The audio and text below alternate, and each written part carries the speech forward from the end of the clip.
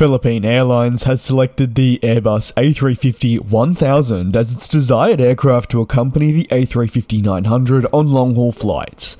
The national airline signed an MOU with Airbus, announcing really its intent to select 9 of the A350-1000s. They intend to deploy them on North American flights, including the east coast of Canada and the US. But there's many more destinations alongside what just was mentioned. The President and Chief Operating Officer really went on to say that the Dash 1000 has greater range capabilities with also higher capacity, and Philippine Airlines will need that to serve a future demand that they'll see. They also believe it's the perfect aircraft to enable them to really expand their route network in a sustainable manner. And for passengers, well, they should really enjoy the experience on board the aircraft. Philippine Airlines are generally excited about this acquisition. They think it will also complement their existing A350-900s, which are already in service and operate to North American, Asia, and Australian destinations.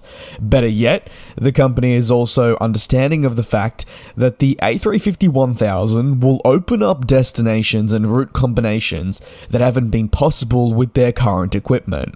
On top of that, it'll give them flexibility to connect important continents and cities to the Philippines that maybe for a considerable period or forever have been without that connection. The company has earmarked New York, Toronto, and cities within Europe as locations of heightened interest to deploy those 1000s on once they are delivered. How airlines utilize the capabilities of the A350-1000 is always intriguing, I believe, whether it be for capacity purposes over, say, the Dash 900 or for alternative reasons. As mentioned, Philippine Airlines does already fly the A350 series with the smallest Dash 900. That being said, they only fly 2 of these.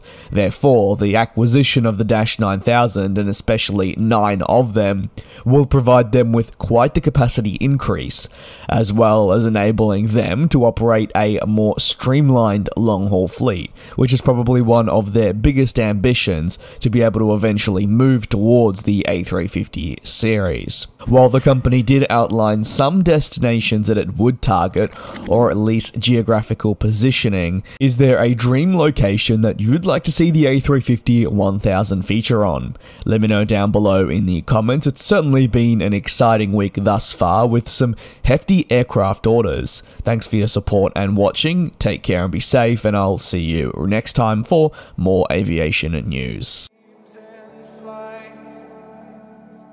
And we'll fly.